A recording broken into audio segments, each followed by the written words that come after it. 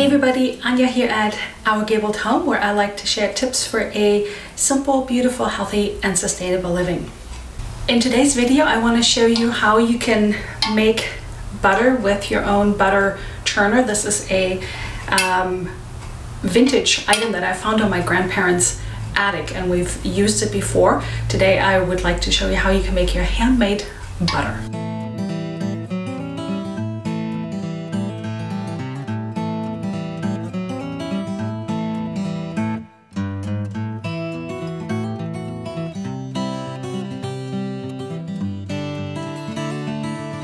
So here's my butter churner. And I'll open that up. Here's the wooden paddle with a hole in it. And then I like to use this grass-fed cream. Well, it's not grass-fed cream, but it's cream from grass-fed cows. I'm gonna add that to my butter churner. Let's see if we can get everything out. Cream in here. I like to go in and get as much as I can.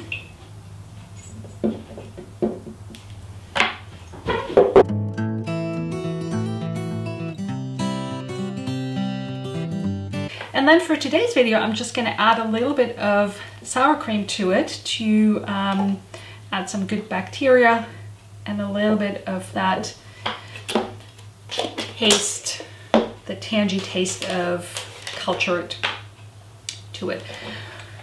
We'll close the lid. Now I have no idea how old this is, but since I found it on my grandparents' attic, and I don't think they just bought it in the 70s, I have a feeling it's actually fairly old. And so here we go. Let me look at the clock here, what time it is, and let's get started. It's actually really fun to turn this because it turns really easily.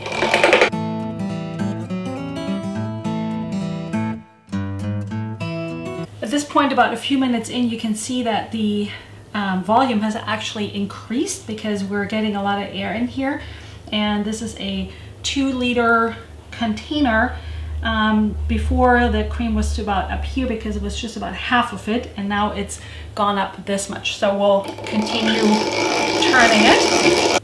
Actually, we'll continue churning. Now the cream is already pretty nicely separating, and it almost looks like little clouds.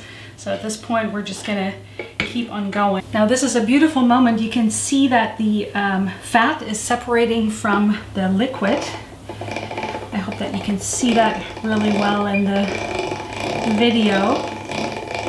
And at this point, we're just gonna keep on going until we have butter and the liquid separating from it, the buttermilk.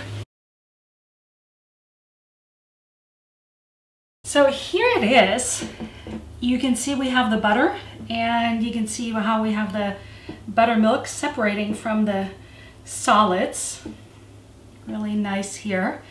So at this point, we need to wash the buttermilk out of the butter because the buttermilk will make it more rancid, and we want to squeeze out as much liquid as we can and wash out as much liquid as we can to make a very creamy butter, and also butter that will last.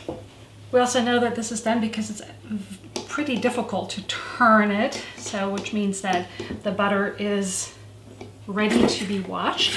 I'll take the lid off, and as you can see, there's almost no more cream here on this paddle, and we'll dump the butter and the buttermilk into this colander. Get everything out. Right. And now what we have here is butter on top and the buttermilk down below. So we'll just let that drip off a little bit and get as much buttermilk out. You can certainly drink the buttermilk. And now we'll wash the butter. I'm using filtered water here.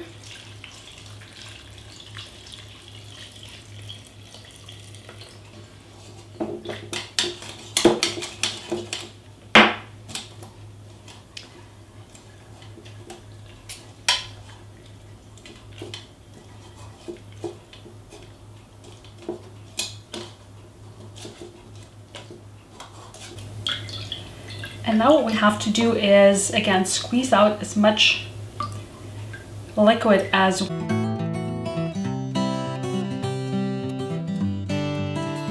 here's our beautiful homemade butter. Of course, you can always make your butter in a machine, in a kitchen processor, which will make the whole process a lot less tedious and faster. And if you enjoyed watching this video, please subscribe to my channel. You can also hop over to my blog at ourgabledhome.com, where I have more recipes and tips, and I upload videos every week, so I look forward to seeing you next time. Thank you so much for watching.